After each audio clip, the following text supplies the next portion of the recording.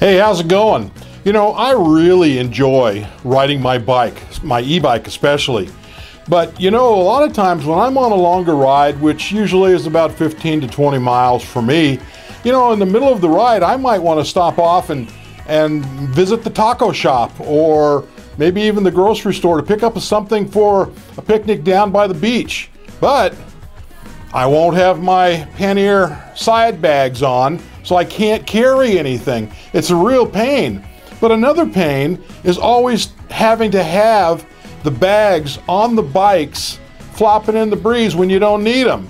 So in this video, I think I've come up with a really good plan and solution for carrying a bag that rolls up so I don't have to have it in the way when I'm not using it.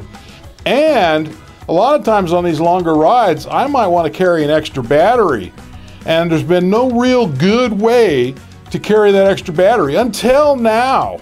And you know, the parts were really stupidly simple and easy and cheap. You know, if you buy bike parts, a lot of times the cost just goes up. But I went to Amazon and got a tool bag and a child's backpack, and it works great, especially the backpack.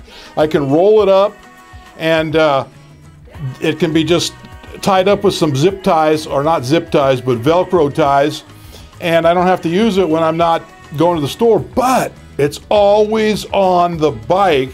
So if I do happen to want to stop and get a burger and take it to a park or to the beach to eat, or even if I decide to make a stop at the grocery store on the way home, I have the bag always on the bike, but it's out of the way, all rolled up. Okay, let's take a look